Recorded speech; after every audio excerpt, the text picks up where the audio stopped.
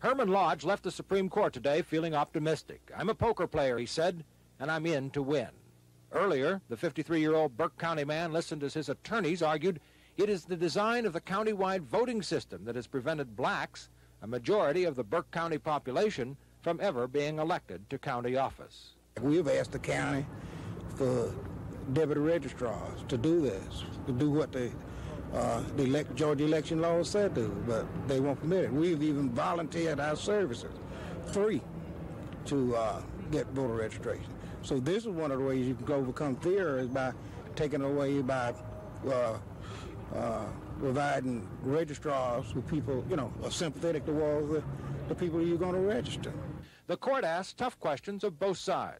County attorneys charged that the plaintiffs are attempting to use the courts to force the election of blacks.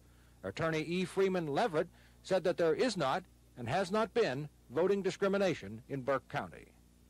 You can no longer attack countywide voting simply by showing the type of socio-economic evidence that has been utilized in the past that was predicated mainly on showing past discrimination in unrelated areas and drawing inferences from that there is present discrimination in voting, when in fact the evidence is that there is not.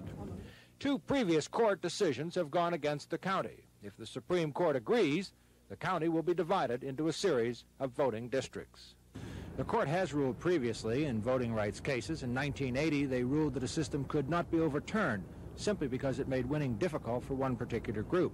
But that ruling left unclear what constitutes a racial purpose for a certain voting system. Presumably, this Georgia case will give the court a chance for clarification. In Washington, I'm Andy Cassels, Action News.